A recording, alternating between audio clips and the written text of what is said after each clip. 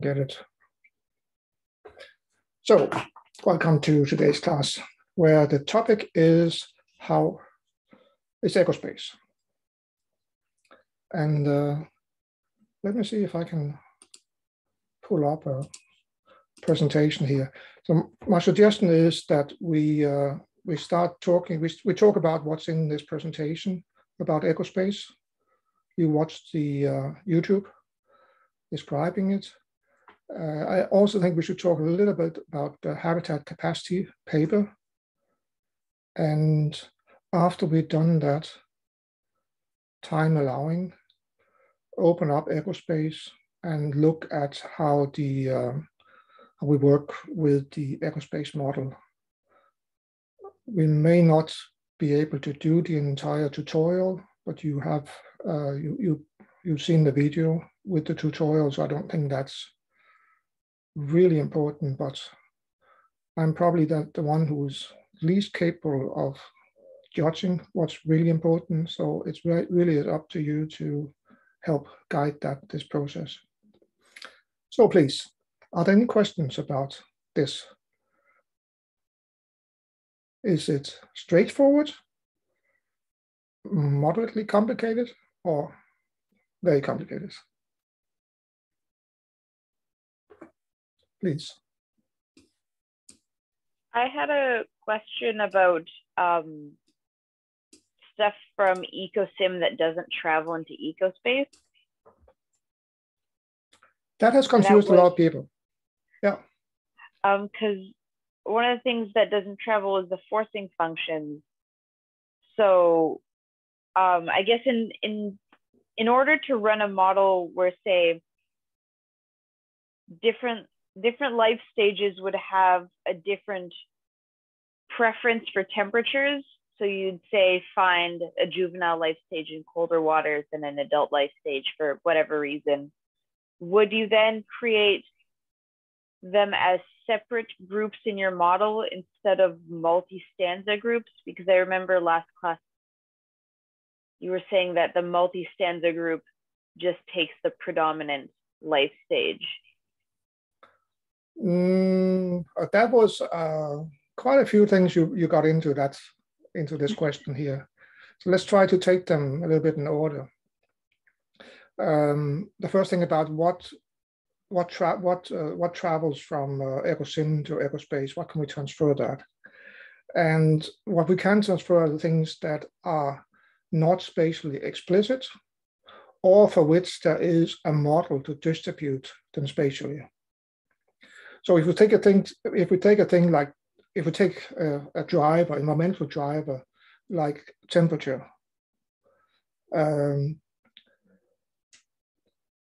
if we just have a temperature, that the temperature in the state of Georgia has increased 2 degrees over the last 30 years, as we've seen from surface temperature recordings or something like that. So in principle, you could just run it with, okay, we just drop that uniform temperature on it. We know that's not correct, that in state of Georgia, there's a big variation. Temperature is really dynamic.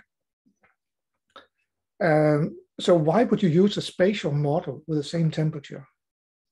You're complicating things quite a lot if you just use the same temperature everywhere. So why a spatial model in that case? Why don't you just look at an Ecosim? If you look at the YouTube videos from last year, you will see a video with Natalia Zapetti, who looked at temperature impacts west of Scotland, a nice paper.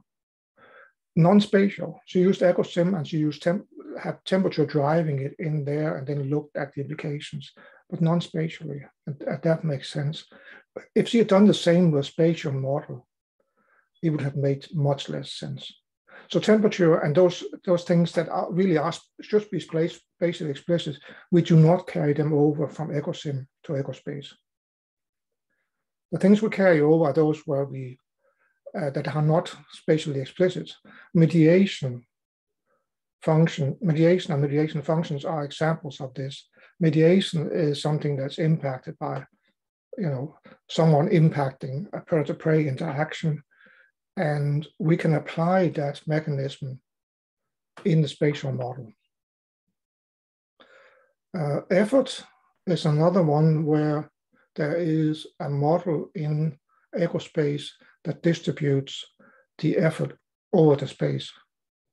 That's a model called the gravity model, which Carl was involved in developing in the last century, and I believe he's going to come here if I'm wrong about this, but I believe that John Caddy picked it up and ran with John Caddy, who was a scientist at FAO, now retired.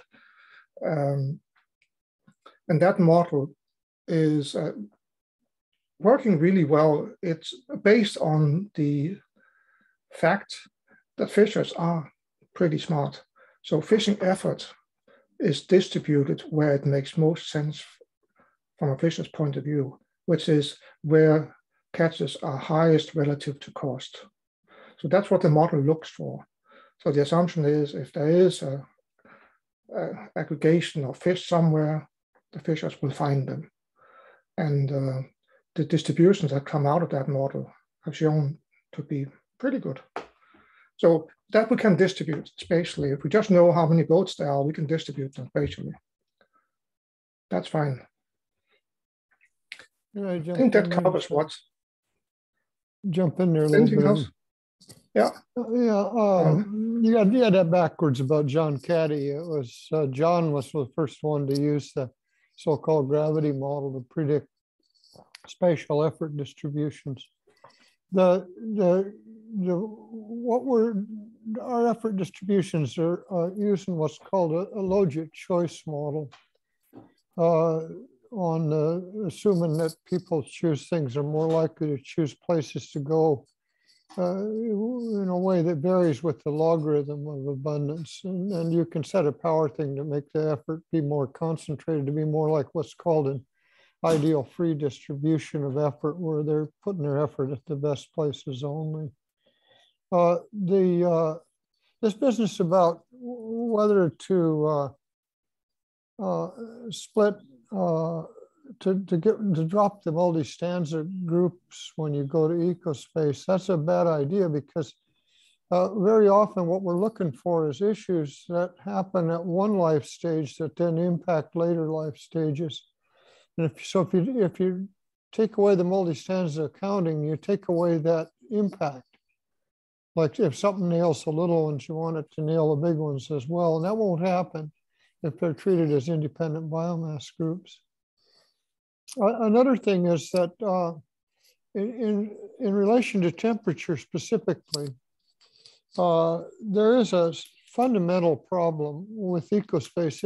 It's a single layer model. It's actually an aerial model rather than a three-dimensional model. It doesn't have, you can put depths in, but it doesn't have the option in it for organisms to vary their depth distributions. And that seems to be the main way that animals deal with non-optimal temperatures. It is not to go somewhere else, but to stay in the same area, but to move into deeper water, which very often means impairment in their feeding, especially if they're visual feeders. They can't see their prey if they're pushed down into deeper water. And so it's a basic issue as to what temperature is affecting. Right, you can model this a little bit by having a temperature mediation, mediating the foraging rate. So if they're at lower temperatures,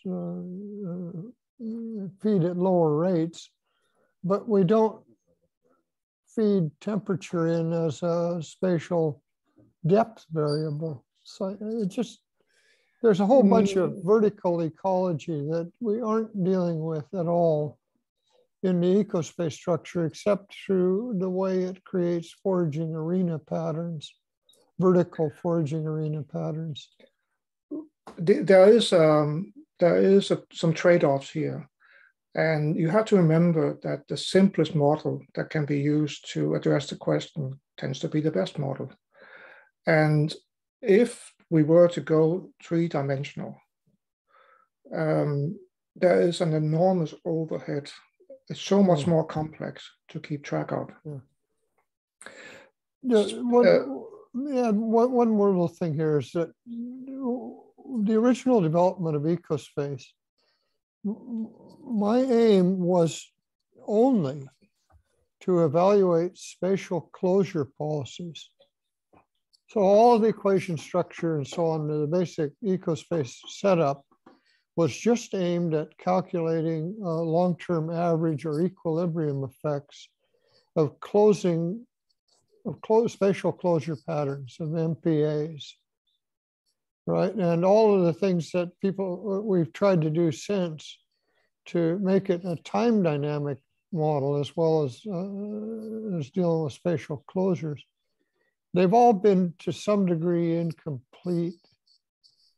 So it isn't that Ecospace really reproduces Ecosim at a jillion grid points with mixing between areas.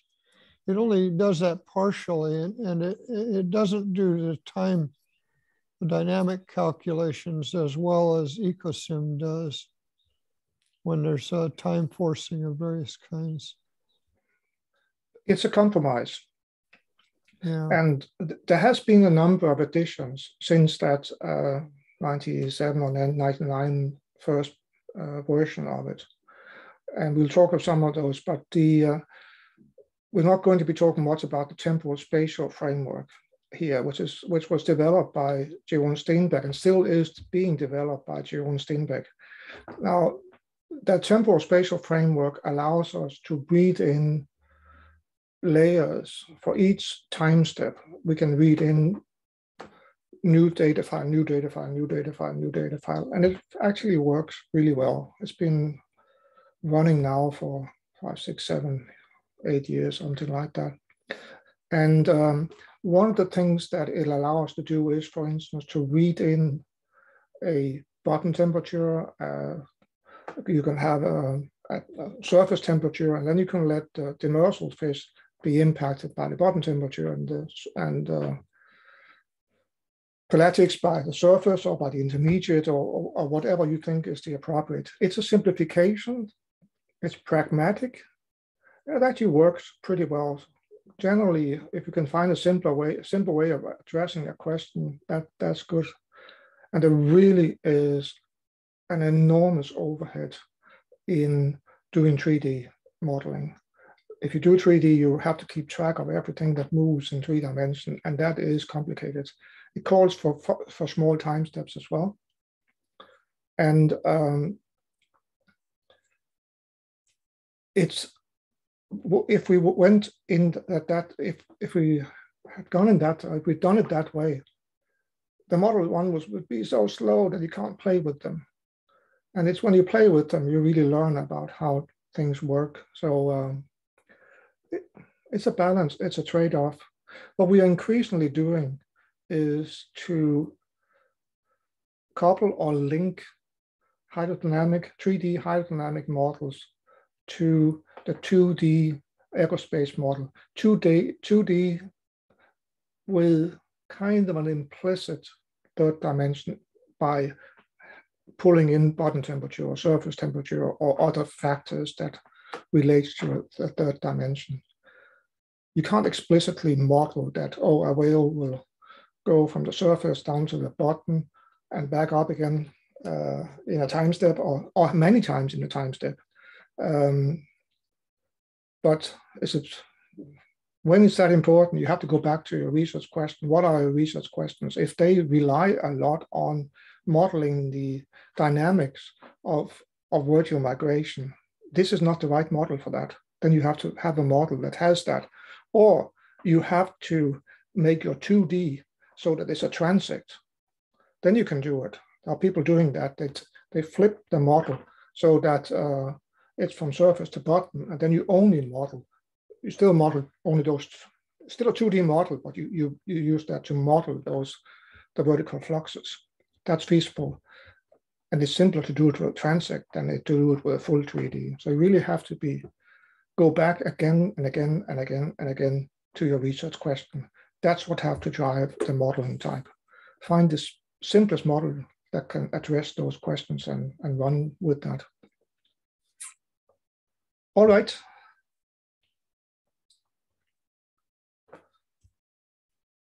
Other issues?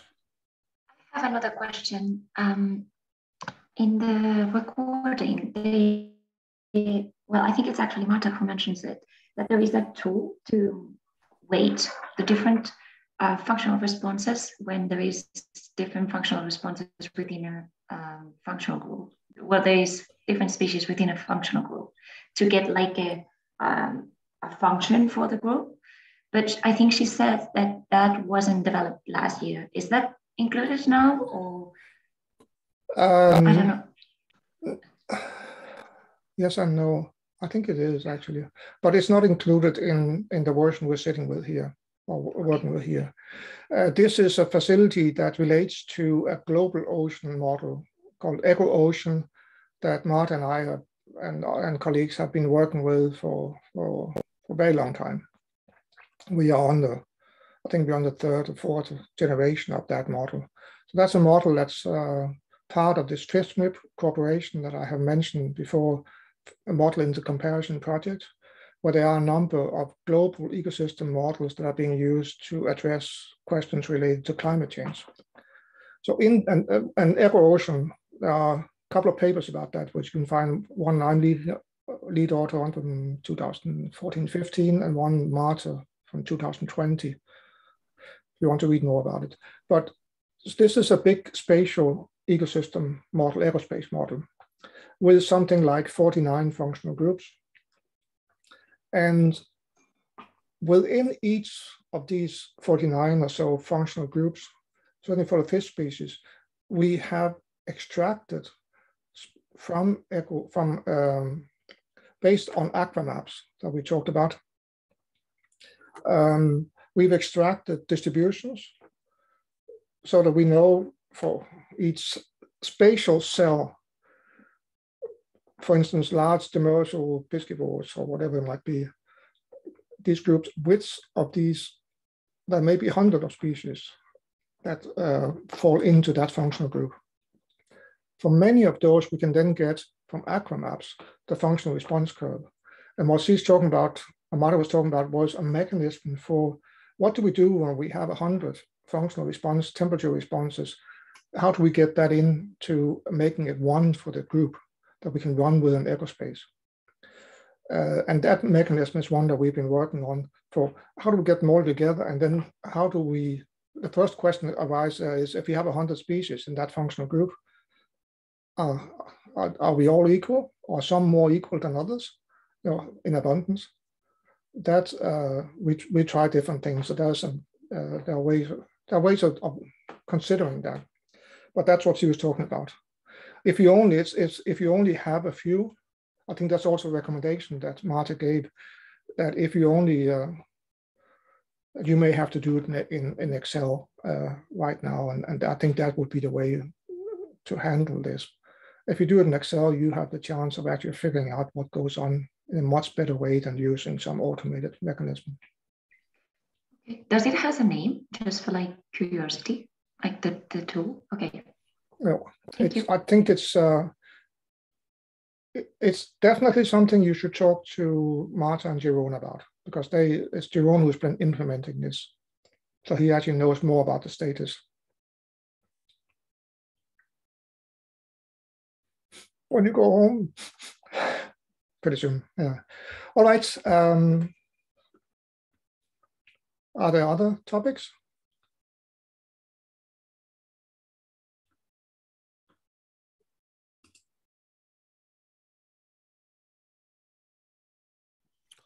Really? Yeah. You seem to highlight on the presentation that dispersal is as important for spatial modeling as vulnerability for time dynamic models. And I remember when we discussed the vulnerability in understanding how far a group is from carrying capacity, does dispersal has the same ratio like vulnerability for identifying how far the group is from carrying capacity, or not? Not. Okay. No, if you, in that,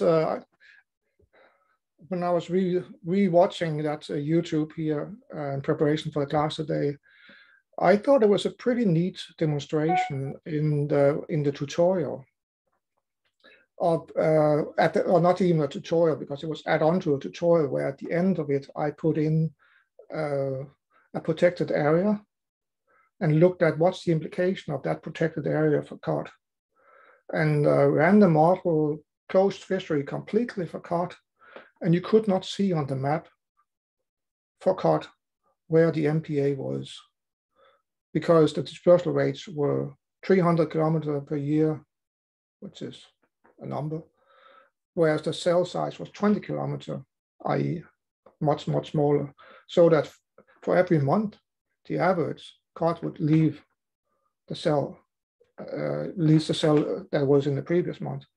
So everything would just be dispersing out of there. This is really a critical question, and it's a critical question that has been or should have been the focus for marine protected areas going back so many decades as they've been around. But it's really difficult to find numbers for those.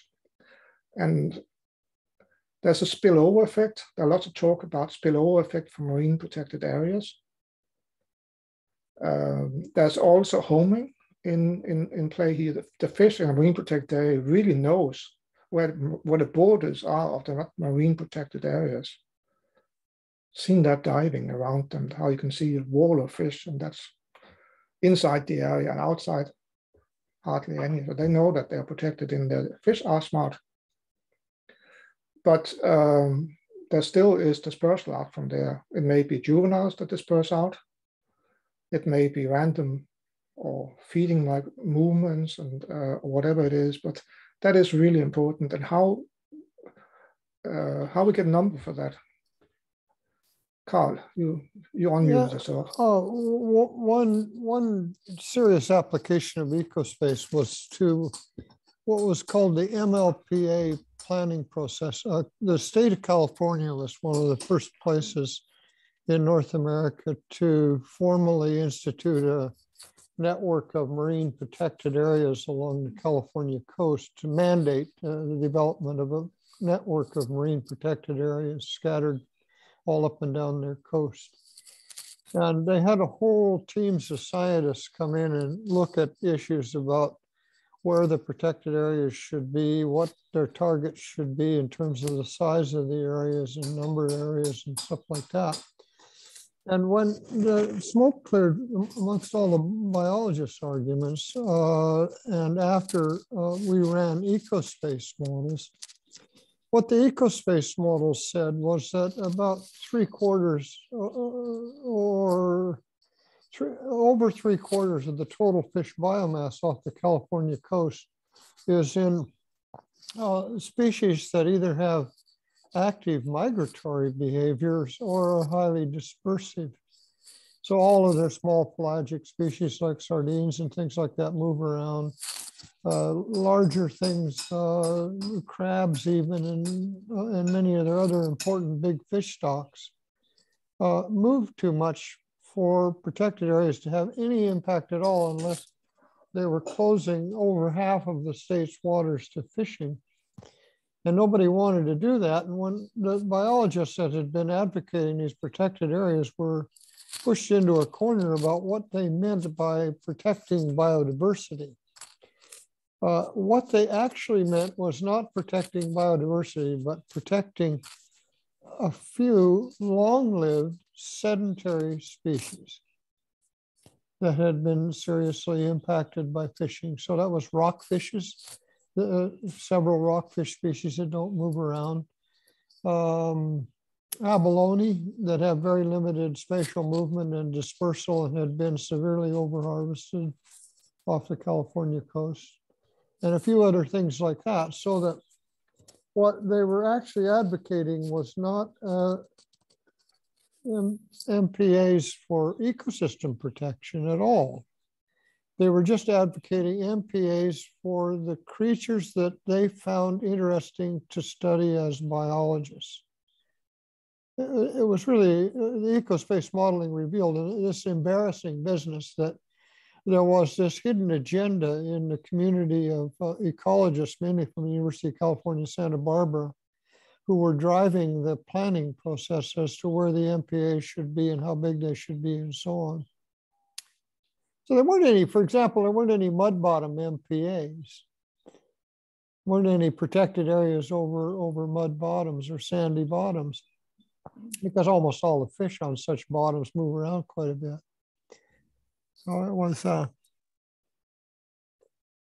Ecospace results were scrupulously ignored in the planning process and in the process of comparing alternative MPA configurations, because it made a joke out of their the difference between their real and their stated objectives.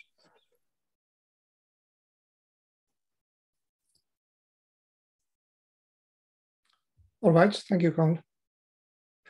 A bit of history, maybe.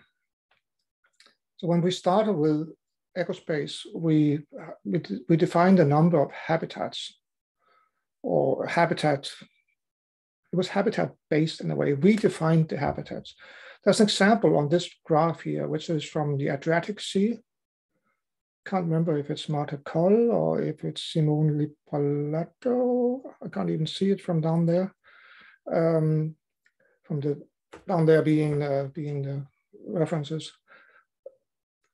So you can see here there are these different habitats. 10 to 50 meter sand, mud, sand, depth. So it's depth and bottom type and deeper.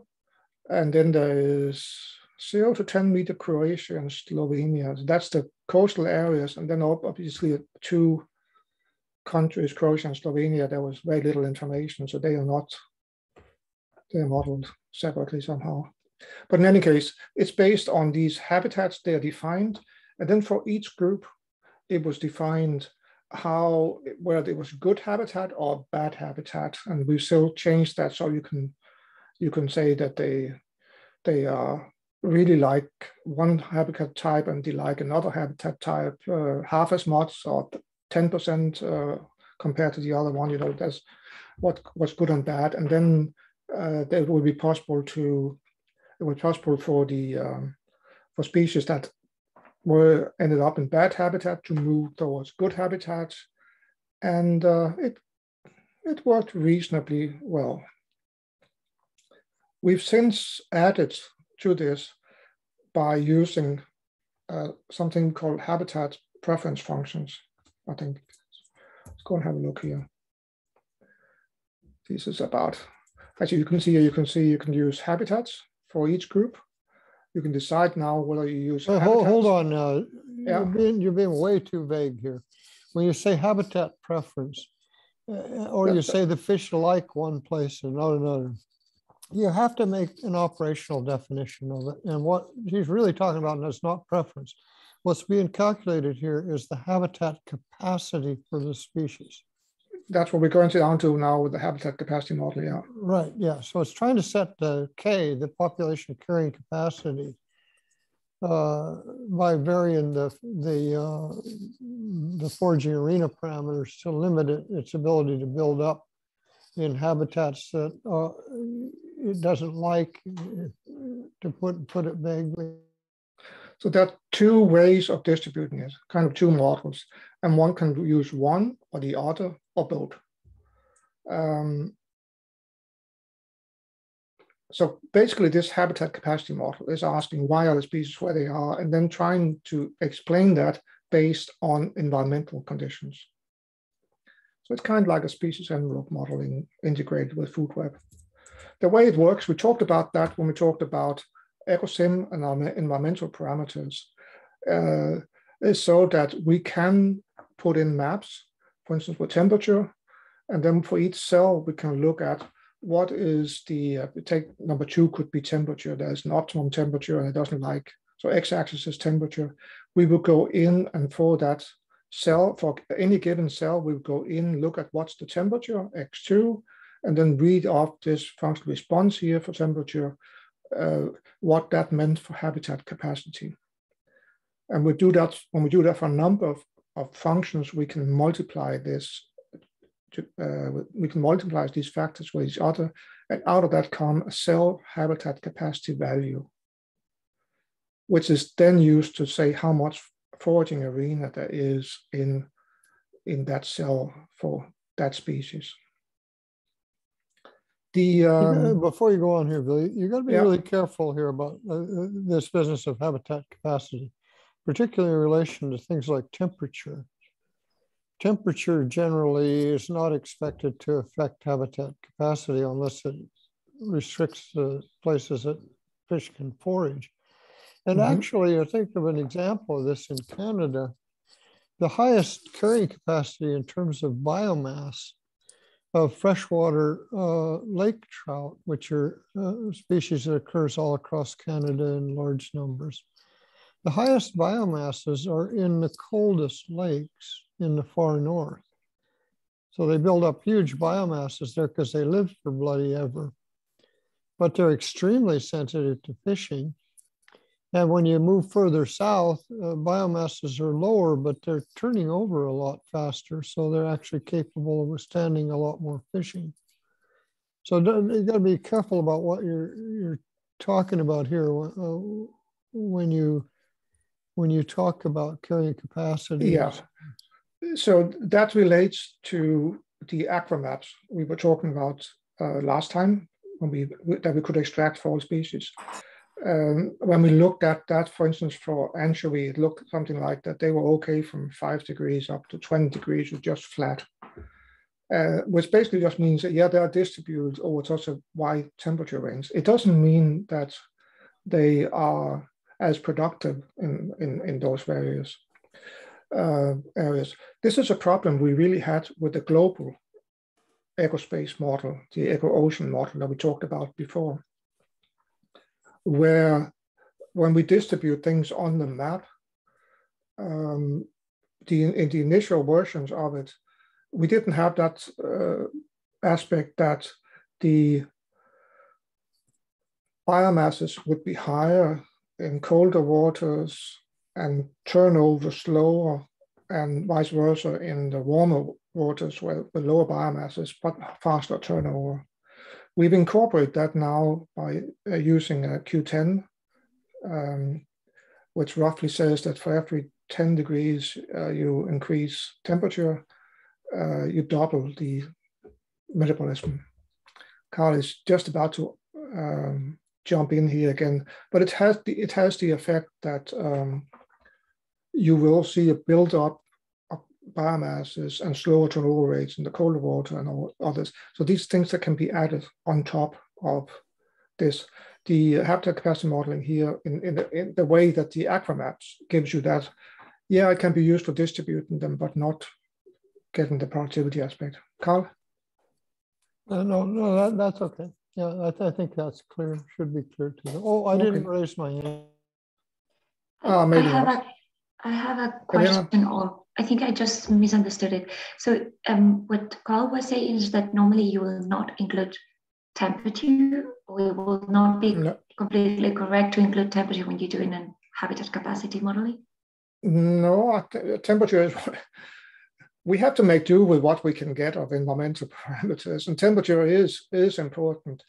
The issue is less so on when you're looking at Strait of Georgia or Mediterranean Sea. You would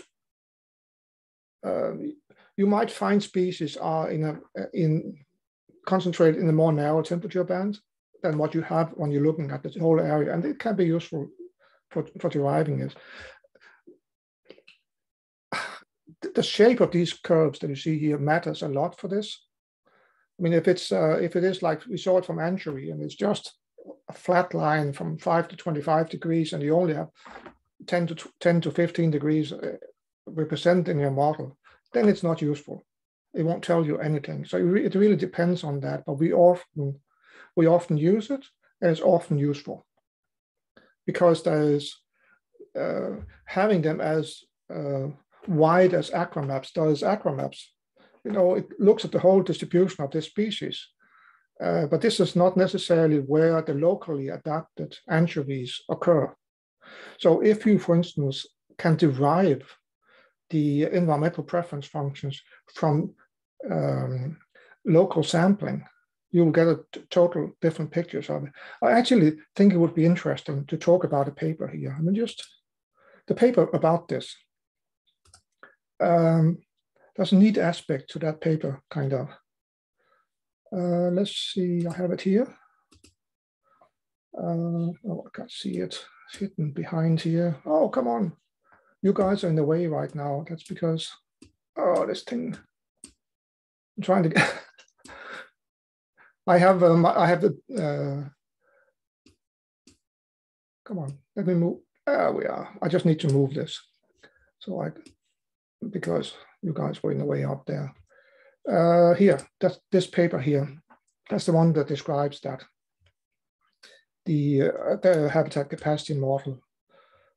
An interesting aspect of this, which I actually think I would like Carl to talk about, is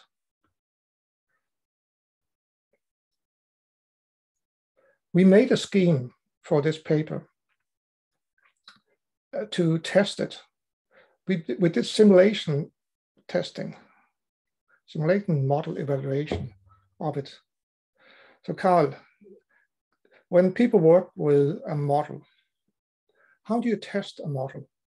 How do you make sure the model is actually doing what it is? I think that the whole simulation modeling business is widely used now, and I know you advocate it. Can you explain what, not how it's done here, but just generally about simulation modeling to test models, how that works? To test models, are you asking? You're not being clear about what you mean by test a model. One way to answer that question is to say, does the model do what you tried to tell it to do? Mm-hmm. Which has nothing to do with Mother Nature. And that's just a matter of looking at the outputs of the model to see if it does exhibit the patterns that you thought you were telling it to exhibit. And that's actually a pretty serious problem with models like Ecospace, is that very often the model structure is constrained in ways that don't permit it to make the predictions you thought you were telling it to make. Like just low vulnerability multipliers, for example, will not allow populations to recover to higher levels when you stop fishing them. Okay, so that's one issue. The other testing issue, the other way to think about testing is whether or not you can determine the model to be consistent with historical observations. The variation, that's the model fitting, so-called model fitting business. And now the basic problem here is that showing a model to be consistent with data in no way constitutes a test of the assumptions used to derive the model. Okay, what I mean there is there's a phenomenon in mathematical modeling called equifinality. And what that says is you can take two absolutely contradictory models in terms of the assumptions you put into those models about the biology, and have those models end up making exactly the same temporal predictions under a wide range of circumstances.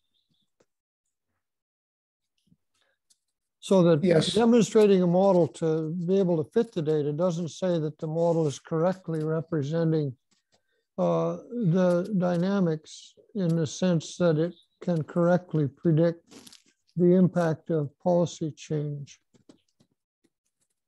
Because it And could then be there is, that those alternative hypotheses will only expose themselves when you make the policy change.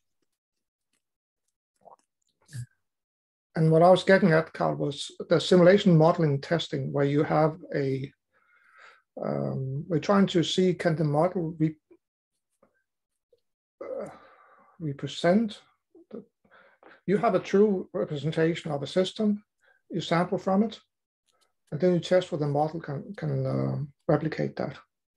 That's kind of Oh, I see. simulation So model testing. yeah, that's called model reference. Yeah. So the idea is you build a model that we call it an operating model, one that that represents what you're going to call truth about a fake world that is a reasonable world. Yeah, I forgot to mention that. And then you ask whether or not you can recover that world, the world that you specified in the first place, if you start from somewhere else. Yeah. Or can you approximate that world in various ways? That's an interesting thing about this paper here. We actually were trying to do that in this paper here. So it's Anchovy Bay again. We defined a true world with that, and then we sampled from that true world, and we saw whether we could replicate the distribution of species. And for instance, the true world was based on having some environmental preference functions to distribute the various species spatially. And when we then did the sampling, so we took samples from the map, we looked at what was in those, and we took those samples with or without sampling errors, and we looked at, can we replicate distributions, and can we, based on that, say what are the preference functions that determines where the various species are. So that approach has some nice methodological aspects to it. And it actually, well, here is the representation of how it was done. Hold on, let's see, we need to be a little bit more clear here. So you set up an operating model, a reference model, using environmental preference functions of some kind that you chose. Yeah. And then you ask whether you can look at the outputs of the model and figure out what the functions were that you put in the first place. Yes. Right, okay. So this is not saying the operating model is correct. It's just saying, can you figure out what the operating model was from examining something about its behavior? Mm-hmm. I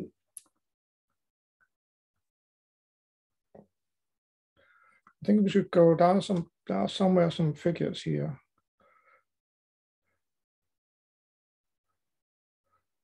So this is for cod in Anchovy Bay.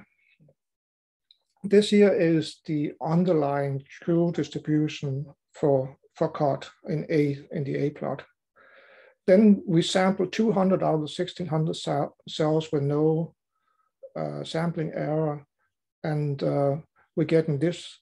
And then we look at the environmental preference functions. We derive the environmental preference functions from those 200 cells, and then we get this kind of pattern. We can do it from all cells with or without sampling errors, and we get something that's closer and closer. I think I'm confusing things here.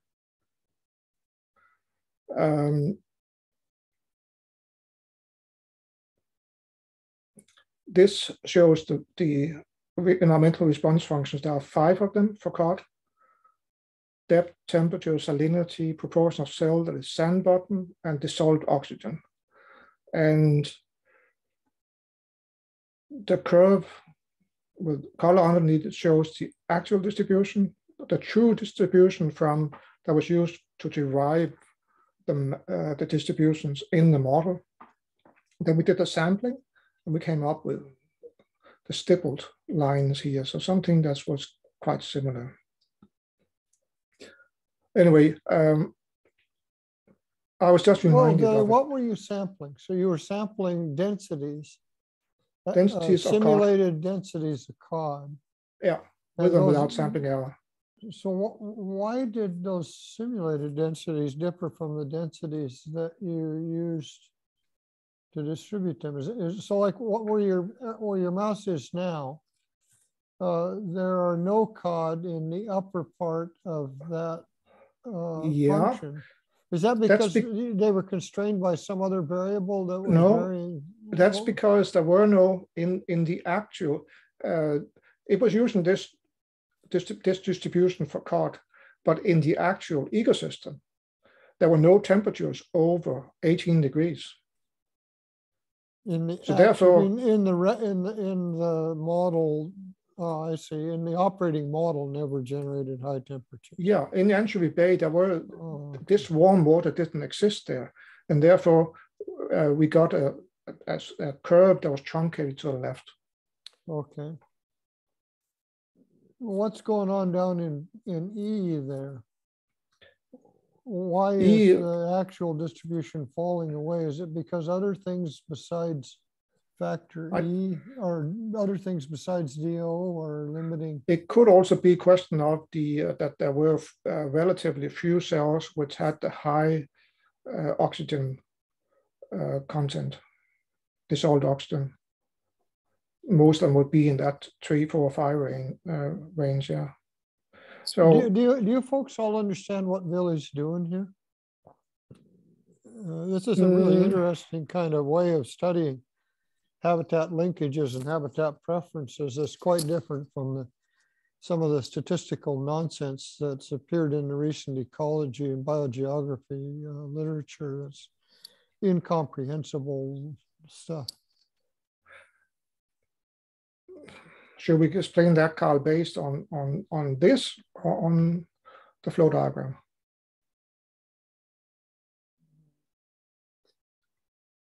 There are some in the Ecospace model.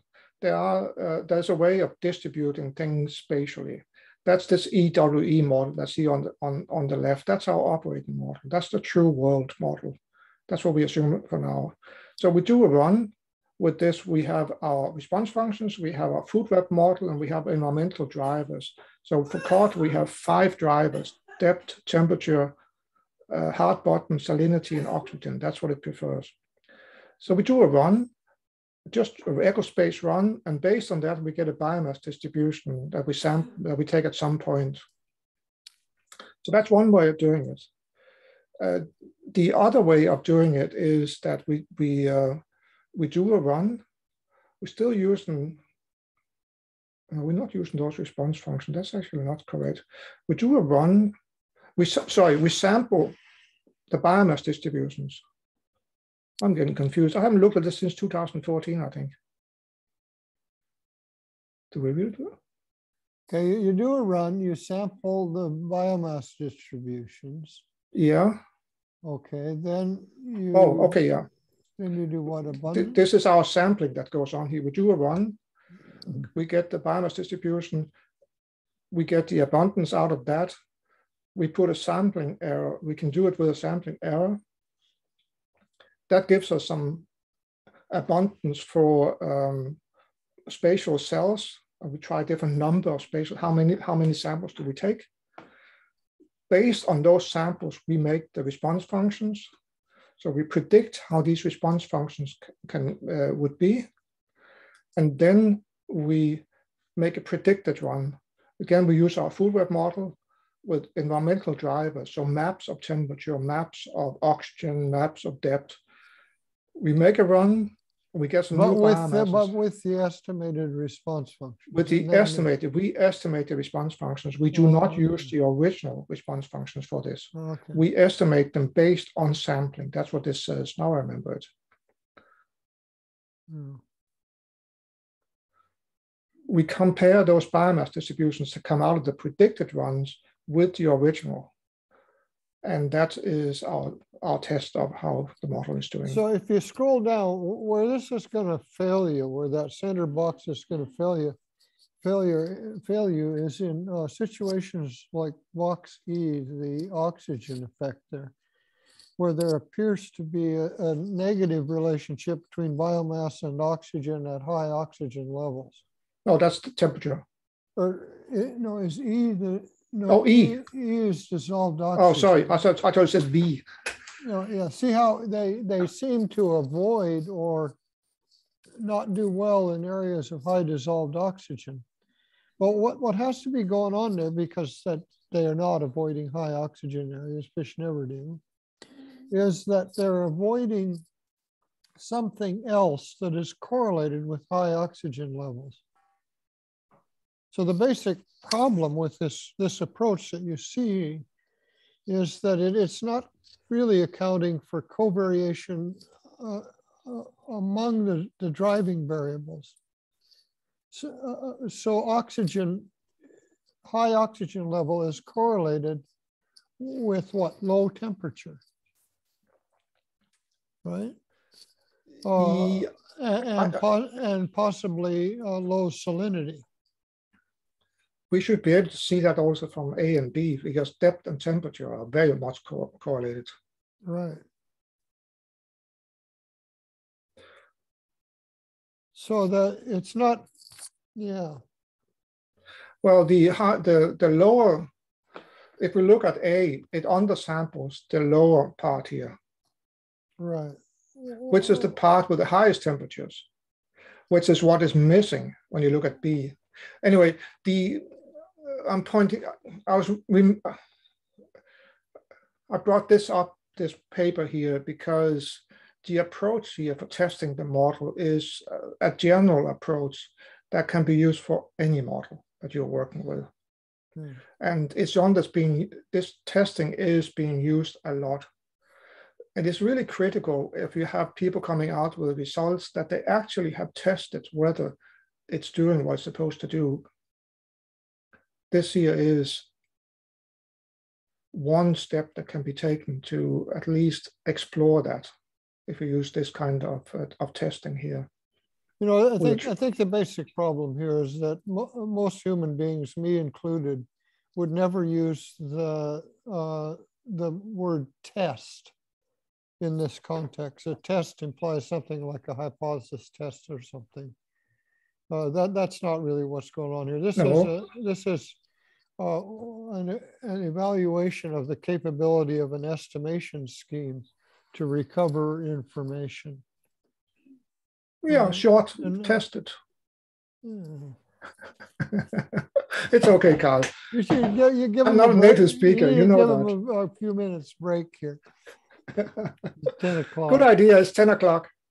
And we covered this. Let's take the 5-minute break. And when we come back again, just explore what we'll do. But it could be that we open up Ecospace and we talk about what's in there. Okay, I will stop for 5 minutes.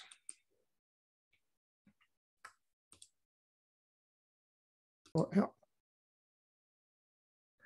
Okay, we're back again, and let's just look at the Ecospace, and we're going to kind of do tutorial 9 for this. And I have opened here the Ecopath model that was downloaded from tutorial 9. So any version of Entropy model was actually going to be quite fine for this, because we're going to be constructing the map and everything from all the steps that are involved in this. That's my suggestion. But let's just go and first see if there are any questions from you. And then I've opened the model. I've gone to Ecosim, and I'm just running Ecosim. What's happening here? Oh, I wasn't in it. Now that's better. So 50-year run, and we see things happening. We see cod going down. We see whiting going up. Also down, whales and shrimp are going up. And that's because we have some things in Ecosim, and some of those things will be carried over to Ecospace. I just want to see it's not totally crazy. It's not. It's pretty much in line with it. Cod is going down because trawler effort, and whiting is going down because trawlers increase effort. That's okay. So let's go to Ecospace input. We can actually just, if I go up and I take a model here to start it off, just to show you. I've opened Ecospace from up here, Ecospace input, output. We can do exactly the same. We can go in and we can run it. You see it runs pretty fast. And what's in it?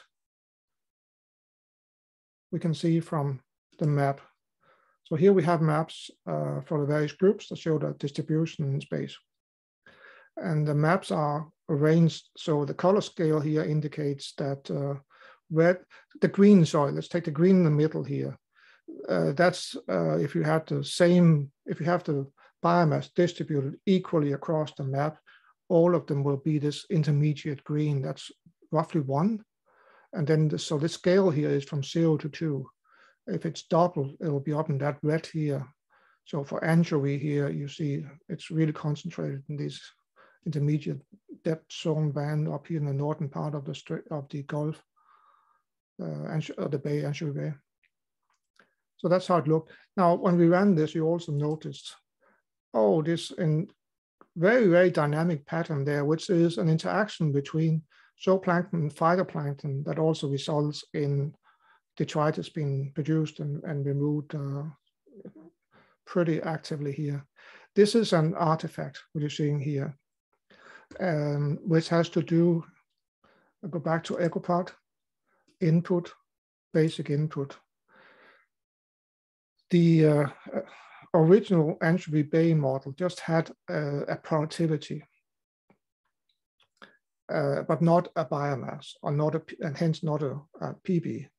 And I just totally, because arbitrarily said that given that the productivity was 240 gram carbon per square meter per year, I put those 240 down there, and then a biomass of 9, because 9 is the conversion factor from gram carbon to gram wet waste. And the very high PB is what results in Ecospace being unstable, the way you saw it there. Hang on, before you go on here, Billy, there are models of phytoplankton zooplankton interaction out there that argue that the dynamics, the fine scale dynamics like that, should be dynamically unstable. But there should be these pretty violent localized predator-prey oscillations back and forth between phytoplankton and zooplankton. So yeah, although this is a numerical artifact, it is it's a warning actually that there may be complex dynamics like that going on timescale shorter than the 1 month step being used to do the Ecosim simulations. It's not, and it's not really what we're looking at in that model, in this model here. We're not into zooplankton, phytoplankton dynamics and interaction and so on. So in all the calculations, what we're using there is the product of these two ester production. So I can get exactly the same production if I go 18 for biomass and 120 over here. And I go back to Ecospace. See if it will allow me. Yeah, it allowed me to go back there, just like that. Just run it again. And you see now this dynamic is gone. So we don't have these wild fluctuations there, which were not spatial fluctuations, but really month to month things happening very, very quickly. So there's a little bit left of it, but not much. Anyway, now we have a model. So I can continue now with showing you how you create a spatial model, but I'm also wondering if there are any questions from any of you based on what you have been through. Not really.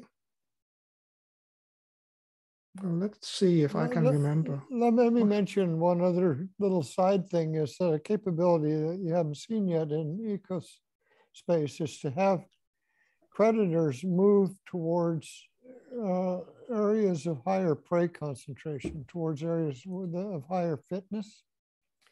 right now the predators disperse just in relation to habitat, but there's an option for you to set it up so that the cod, for example, would be moving in the direction of higher biomasses of herring and sprat and things like that.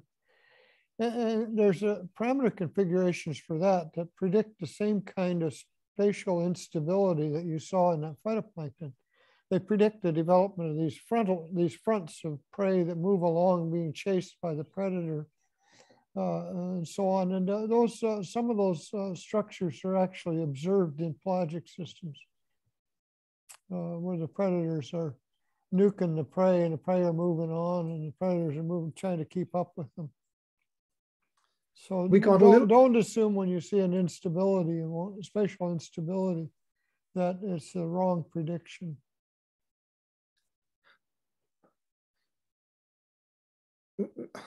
Generally, no. Okay, we got a little bit enthusiastically sidetracked by in that discussion about the two ways we have of distributing things. So let's look at what's done in this model here before we do it for the next one. There's this habitat-based foraging, where for each group you can say, do you want to use environmental responses or habitats? We can use both of them. So in the model here, we've defined, I go to maps now, I go to habitats down here. So here we have the various habitats. We have a coastal habitat. We have a sand habitat. It looks like this. So this is coastal, this is sand. Then we have rocky, which are these ones here. You can see that over on the right here, rocky is these ones. And then we have the deep water. So these are defined here as 4 habitats. In the models I've been working with, I'm increasingly using the habitat capacity model to distribute things instead. But in this model here, just for demonstration, we've actually done it so that zooplankton, phytoplankton, detritus are based on these habitats and the other on environmental responses. There's not much logic to that. It's really to demonstrate to you that it's possible, just as it's possible to do like this. You can use both, and there may be cases where you want to use both. I would say though that what I tend to do more and more is to, when I work with this, to use the environmental responses to distribute things. It often works really well, and then use the habitats. Still have the habitats, but use them more to distribute fisheries, so that here that maybe the trawlers will not be working on the in this hard bottom here. Maybe they're not able to work there. Maybe the trawlers won't be working in deep water because it's too deep for them, and so on. So it's nice to have the flexibility of having both ways of doing it. If we are using the habitat, for these groups where we have using the environmental responses, so the habitat capacity model, we then have to define, not there, but here, we define some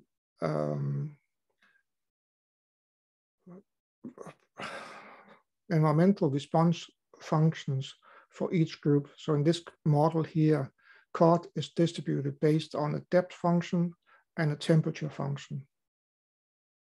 And where are they? Well, I think that's where it gets really confusing. They are here, but you actually work with them in Ecosim here. So here, depth cod is this one here. I go to what we worked with a week ago, Ecosim environmental responses. And here there is the depth cod that is being used for that.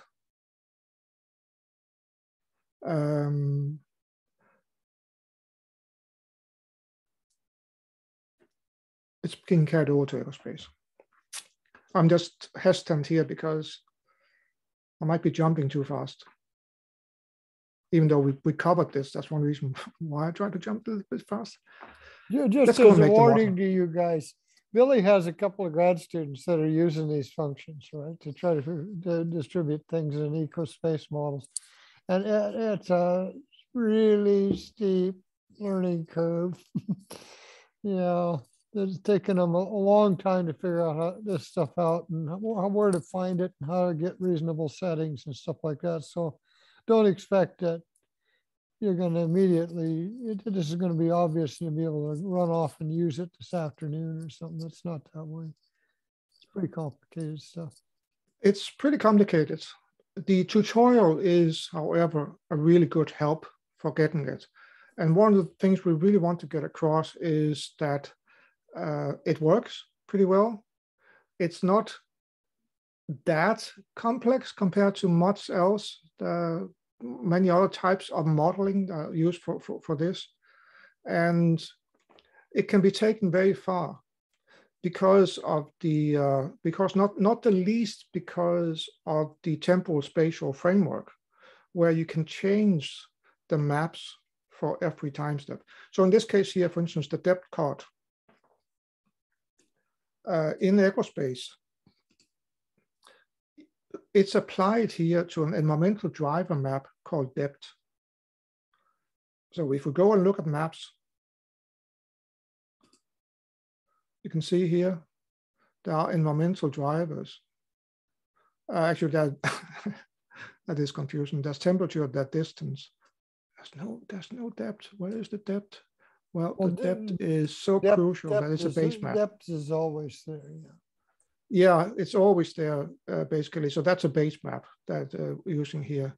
So this map here with depth, it can actually be changed every time period. It's not the most obvious one. If we take temperature instead as an environmental driver, it makes more sense to think about that you would that's one of those that you would change over time, and that's the temporal spatial framework opens up for changing these maps. So this is a way of addressing a number of questions that relate to temporal spatial changes, such as, of course, climate change. But let's try to make a model. All right, Ecospace is the green world up here. We want to have, we want to have a new, so if I click on this one here, I have various options, including create new Ecospace scenario. We have one that's called that already. So we're going to do some title here. I often call them scene 1 and scene 2, but sure, I'll save that. So now we created a new Ecospace scenario. You can see up here that if I click the down arrow button, it's FISH 501 test that's loaded. So let's go and look at what we have now. Maps. Whoa, that's pretty. We have nothing. Of course not. So let's get something. Edit base map. Let's say we want 20 cells, 20 rows, and 20 colors. That makes for 400 cells. And the really good advice is don't make pretty pictures when you start working with this. If I had made it 200 by 200 instead, I could have made some really pretty pictures, but I would have had 40,000 cells to work with. And while Ecospace can handle that, for the global model, we work with 160,000 cells or something like that. It gets slower. It takes minutes to run instead of seconds to run it. It can even take hours if you get up to 160,000. And it's difficult to play with that. So what we often do with these models is that we create them, and then we extract the information we need and put it on maps, using a GIS system or something like that. And we make 2 versions at the same time. So the grad students that Carl was talking about that work with Ecospace and environmental preference functions, they all have 2 or 3 definitions map definitions that they work with. And they work with the coarse one to get everything sorted out and so on. And when everything works nicely, then you can start using the fine resolution for the production runs and make the pretty pictures that are good for communication. And you don't really learn very much from having those higher resolutions. So coarse maps, fast runs is the way to go. Otherwise, you're wasting your time. So we start off now with define number of rows, number of columns, 20 of each. And I'm going to add one more thing here, which is cell length, which is not 0.5 kilometers in this model here. I'm going to make it just for the sake of it 20 kilometers, since I was 20 up there. There's no argument for that. It's just suitable size. I know how big Anchovy Bay is, so it's a suitable size for this model here. Yes, now we have a map to work with. Here we are, that's our map. Oh, we could read in now depths and so on, or we could just make it. So depth, I'm going to say out in the deep, it's going to be 300 meters out there. I'm going to just sketch it. Come on, water, 300, here we go. I'm going to go 200.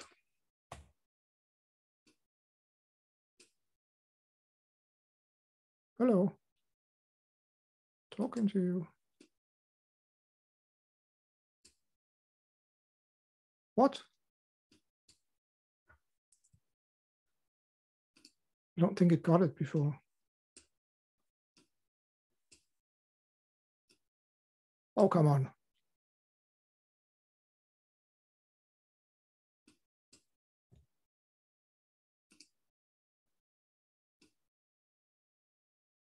Well, I can do that.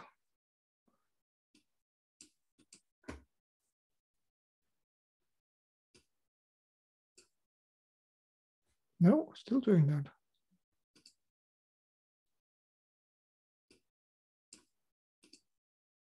Well, those damn programmers when you need them.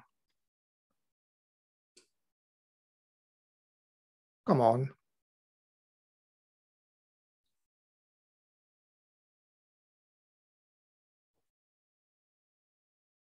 This is not fair.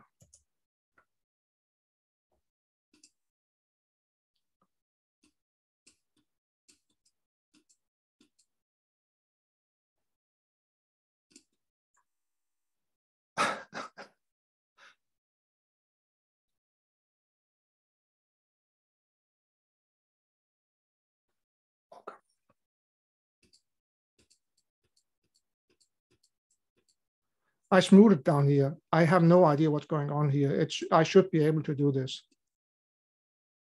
It's not working. If Jeroen had been here, I would say, damn programmers, what are you doing?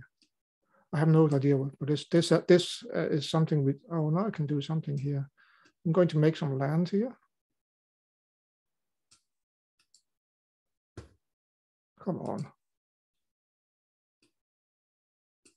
Maybe a bit of smooth it. Okay, we have a map now. That was not very convincing. What you should know is that you can go edit base map up here on the right, up in the top there.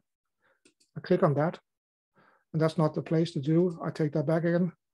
I can double click on depth, and I get these values. I can, if I have a CSV file, I can now import a CSV file, comma separated value file from Ecospace, from Excel, that I can read in.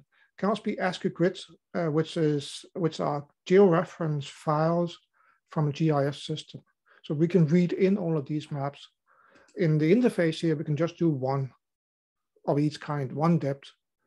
But if you're using a temporal spatial framework, they can be for each time step, or they can be at specific point in time. So now we have a depth.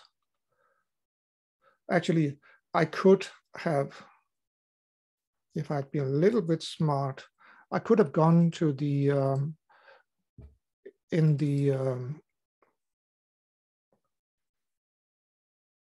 tutorial, there was a link to a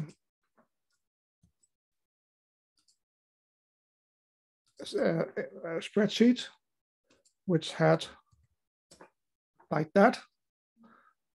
I just copied and pasted the depth from that spreadsheet that you could download and applied that. That's it.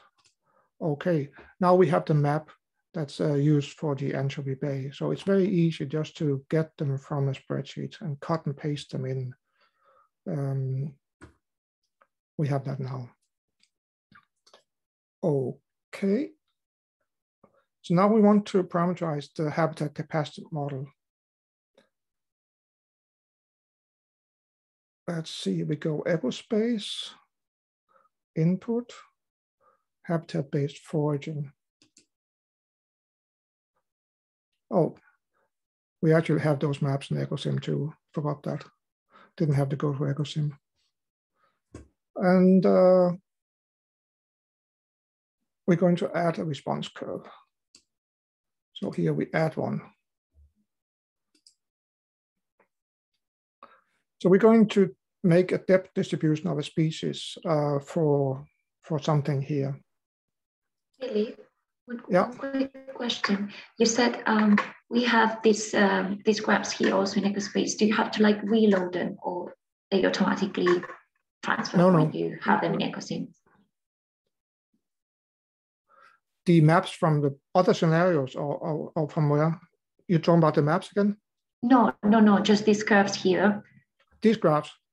Yes. Do they automatically appear there, or like do you have to load? They are used. They're part of the database. They are used for all Ecospace scenarios. So because I already had them in the model, they are here. Okay. Because we don't expect the depth of cut to vary based on the scenario. If you want to test those, then you'll have to have version A and B and C and D, but they're all going to be in here. That's a practical way of doing it. What I want to do now, however, is to show you how to make them, how to define the axis. So for that, I've added an environmental preference function here. And I'm just going to sketch how it looks. So it's something like, it could be something like this. That's my function here. It's just a shape. I could go to Aquamaps and I could get a depth preference for the species I'm looking at. That's how we'll do it. But you can also just do it like this. If I click values here, I can say depth testing. Oh, come on. No, okay. Sometimes these buttons are not. So I couldn't do that. Okay. I couldn't change this title here. But we have a shape now, but x-axis is from 0 to 1, define foraging response. So let's try to see what happens if I go in there. Depth. Okay. X minimum and X maximum. Okay, we want 400 meters. And now going out of that field, you can see now the x-axis is so that the depth preference is between 100 and 200, and from 0 to 100 it occurs. But anyway, that's my funny shape. And that's basically it. Okay. Next, I can start thinking about applying it. But let's go to group capacity model for that. Oh, we're using habitat for everyone, even though we don't have any habitats. So that means that we haven't defined anything. Remember, this is a blank scenario. We can do that. Or we can say for cod, let's use environmental responses instead. So we're distributing cod now based on this function, depth function we just defined. I said I want to use it. Habitat foraging views, apply foraging responses is here. So over on the left there. And now you can see now I have one environmental driver map, that's depth, because that's the only one that's defined. That depth is hardcore to always be there, kind of. It's not necessarily defined, but it's a default base one.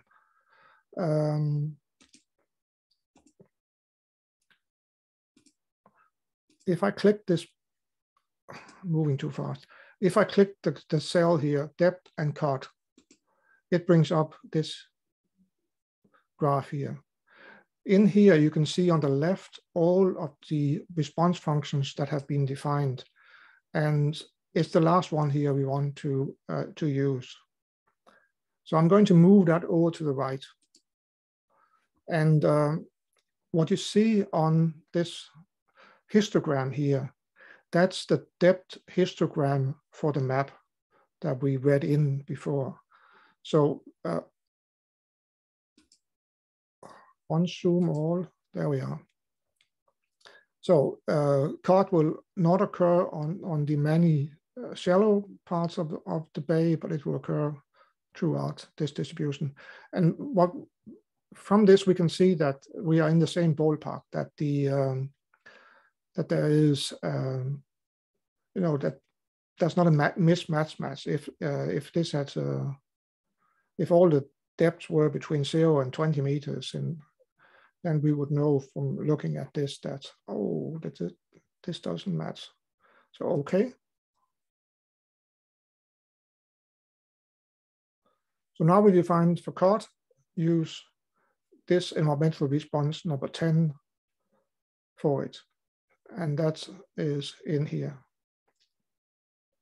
What? No, I took the wrong one. I took depth, shrimp, and benthos. I don't want that. I want the one from down here, my own. It now looks like this. Okay. And now it should say 10 there. Come on. There we are. So let's go and run it. Map, run.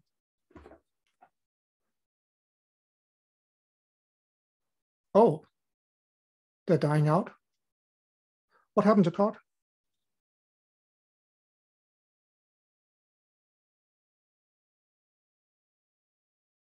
Why did we lose them?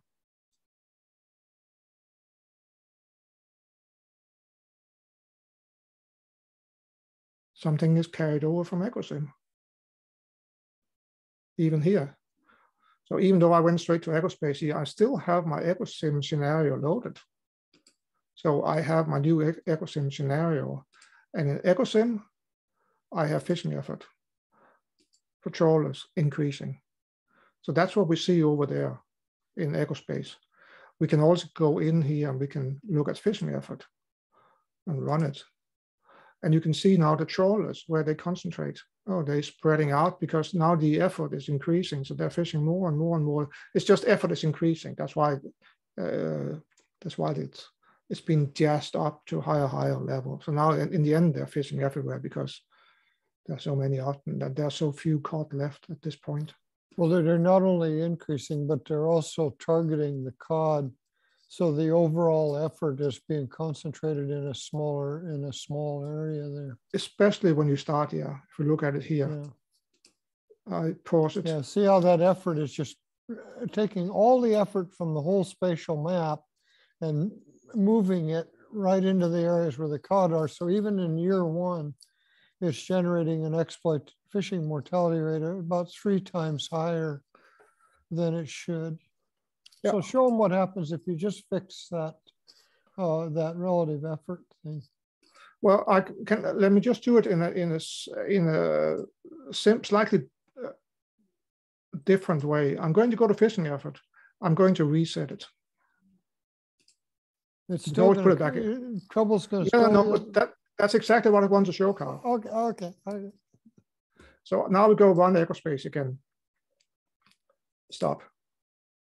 Run because we want to do it. So in this case here, the fishing effort still concentrates in this area here. Actually, let me do one thing more. What I should have done was run Ecosim, because I made a change. You know, my default is always run Ecosim. And cod, you see flat lines in Ecosim. So effort doesn't change. Cod is almost flatlined here. So what happens in Ecospace when we run it here? So we're taking the same, or we just concentrated the trawlers and the cod here. Relative biomass is here. And we have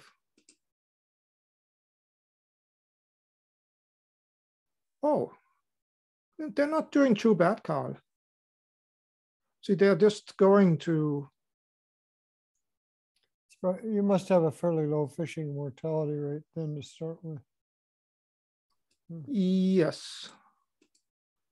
And I have for cod, I have also a fairly low vulnerability, so that makes them more stable and able to more productive. deal. Oh yeah, very productive. Those are. Yeah, so they can actually cope with it, almost cope with Ecospace.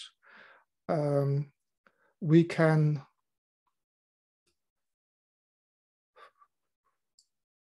We could, if we increase this vulnerability here, so I'm saying they're further from carrying capacity, and we run Ecosim.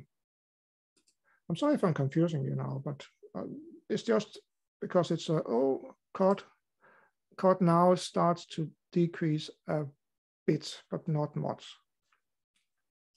If we run Ecospace now,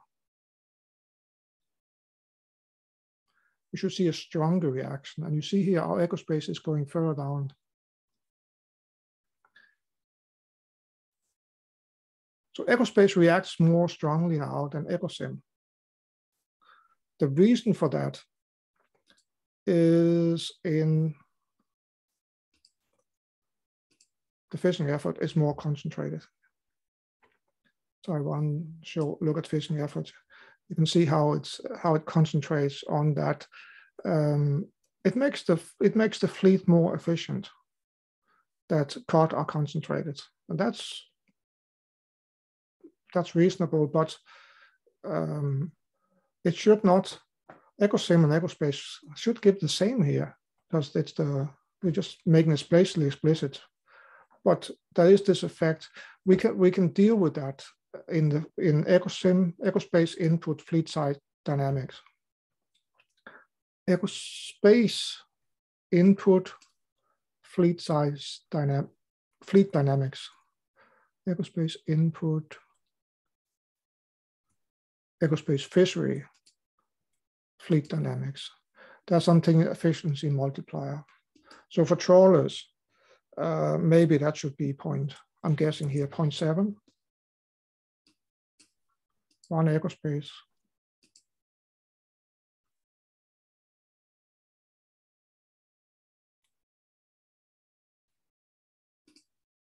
What? Oh, that's cats. Oh, now we got too many cards. Carl, you are. I hadn't planned on talking about this.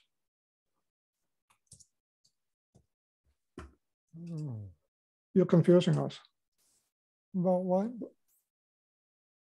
Anyway, now you can see cod is in here now. So we have this is good enough. Cod is almost flatlining and very similar to Ecosim. So cod goes down that much here. In Ecosim, it goes down that much. Quite similar. And you got to watch out about those graphs. The graph on Ecospace is a log scale, isn't it? Oh, Ecosim is not log. Ecosim's an arithmetic vertical axis. Yeah, if you look at the Ecospace there, that's going from 1 to 10. Yes, you're right. 0.1 to 10. Will it let you scale that to arithmetically? Or? So no. the Ecospace seems to be giving less variation, but it isn't. It's actually giving about the same amount of variation as Ecosim, but it's being plotted with a different scale. Yeah. I don't know why that's. Anyway, this is just an artifact of that. It's we're good with that now. So let's see what else we have.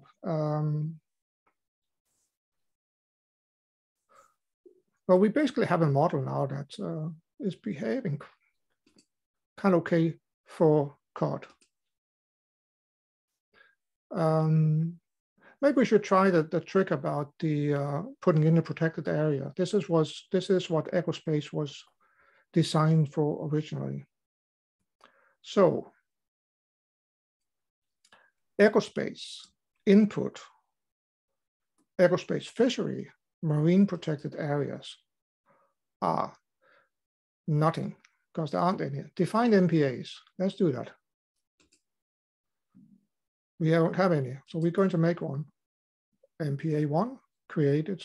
Okay.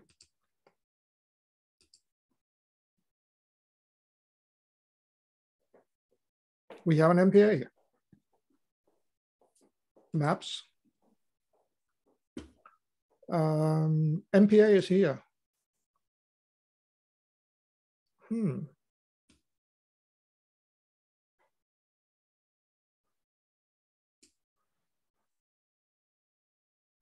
I always have to say those damn programmers whenever I can get an opportunity to say those damn programmers. So they're putting in a fishing net here to indicate that it's closed for fishing. Logically, the fishing net would be everywhere else, but it still is kind of nice that this is close to fishing now. That's what this means. You can actually go up here and you can, I think you can select your own, no, you can't, not for this one. For many other things you can. So this area is now closed for fishing. Is it? Well, let's go back. Marine protected areas. We have a marine protected area. Closed for fishing, yeah. And you can have it closed for in only parts of the year. That's fine. We want to close completely. MPA enforcement. All MPAs are enforced. That's fine. So it's going to be enforced for trawlers. That's the only thing we care about. For the other ones, it doesn't really. Actually, we can say it just for trawlers. And it's not going to impact anything else. You don't have any bycatch. No. Oh, just cod and whiting. And where they're allowed, we can get them to fish everywhere. Just because we don't have any habitats here defined in this model here. Let's see what happens when we run Ecospace now. So maps, remember where the MPA is. I can actually show you MPA there. We can just look at cod. That's the one that's impacted. There we are. Show the MPAs. Well, now you see the MPA, now you don't, but you don't see any impact of the MPA. How come? Well, let's look at fishing effort.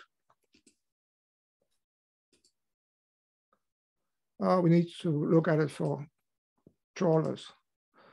So there is no fishing effort in that MPA. And it's a fairly large MPA. It's 80 kilometers by 100 kilometers. But the fishing efforts have been increased outside the MPA. So the effort has been reallocated rather than removed. It has indeed, but the impact of this on,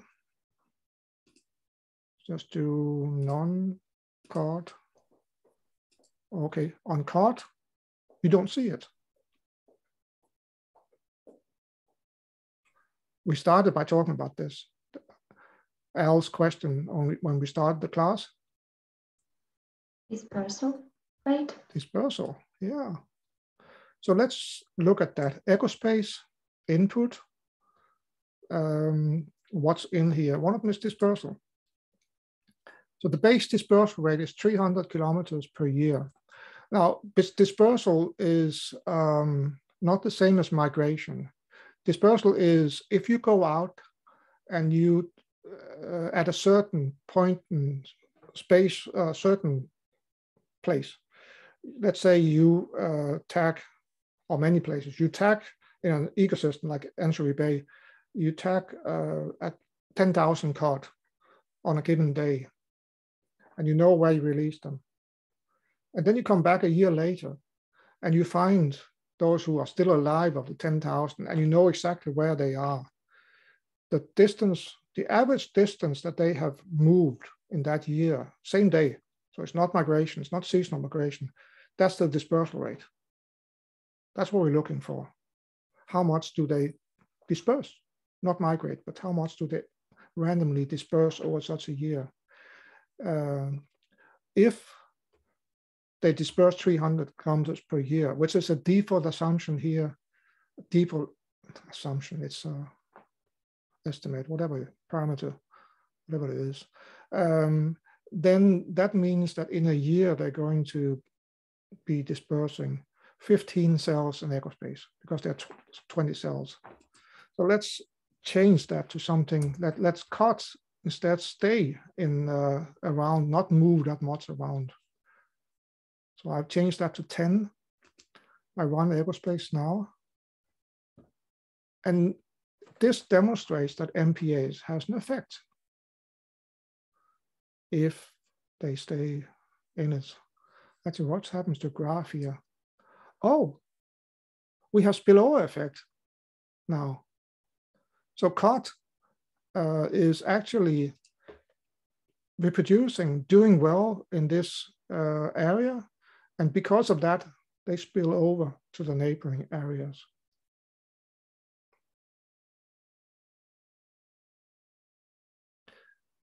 I can see some of you sitting there thinking, this is a really critical parameters. Allow me to interpret what I think you might be thinking. This is a really important parameters, but how on earth am I going to get that for my model? What do we do? Well, and that is the $64,000 question. We need to have estimates for those dispersal rates to do this properly. To be able to evaluate the efficiency of the MPAs, we need to have a good representation of this. That's not an Ecospace issue at all. That's a data issue. That's a ecology or biology issue that we're talking about here.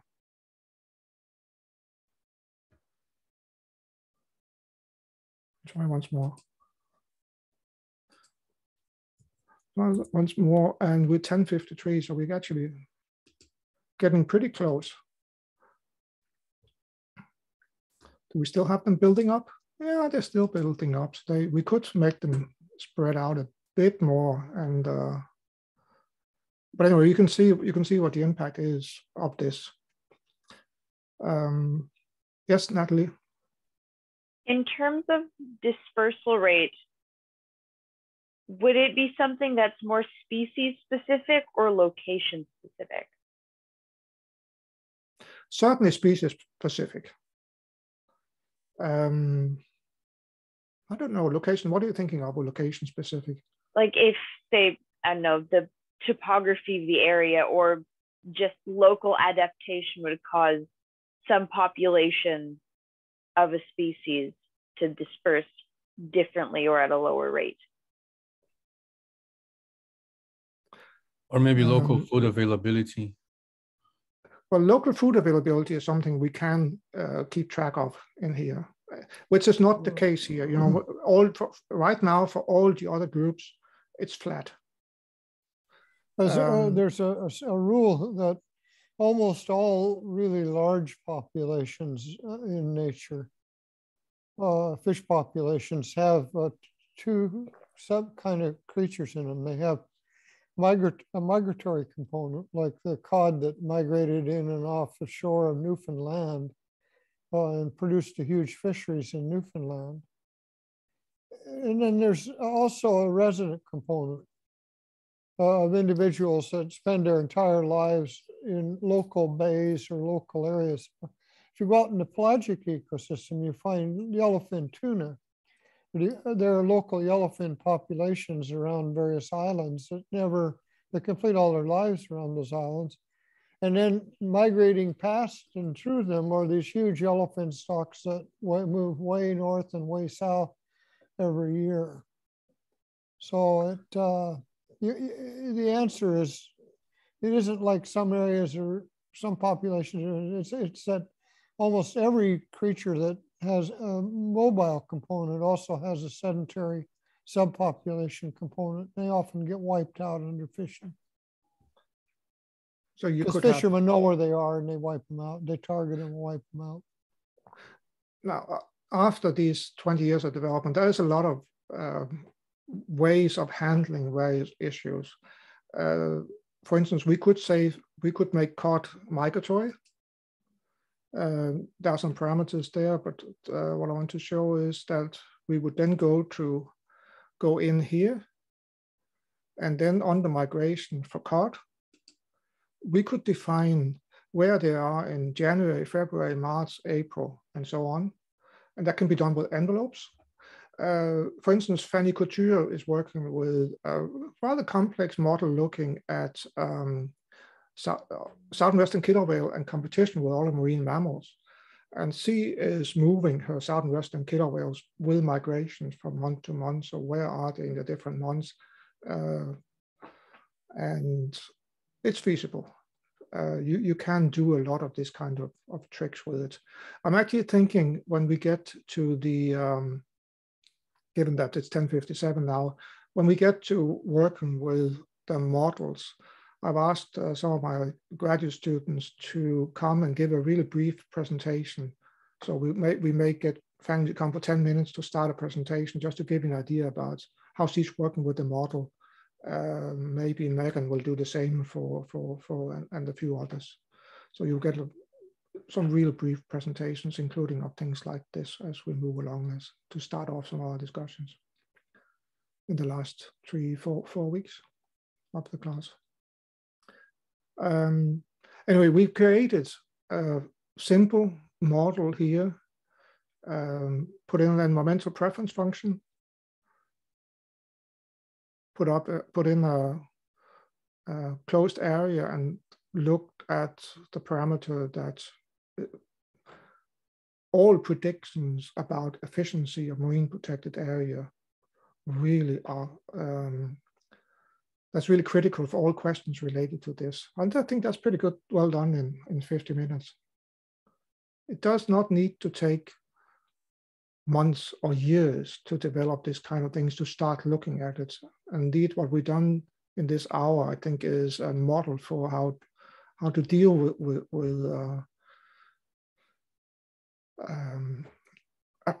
approaches to ecosystem modeling that get it done quickly and see how it works, and then improve it, and then improve it, and then improve it. You'll learn a lot from just these simple things. That's what we'll be doing starting next week. Defining simple models and working with them. Any questions or anything else before we round off? I'm going to, while I remember, stop the, if I can find it, stop the recording. Thank you all first for today. Stop cloud.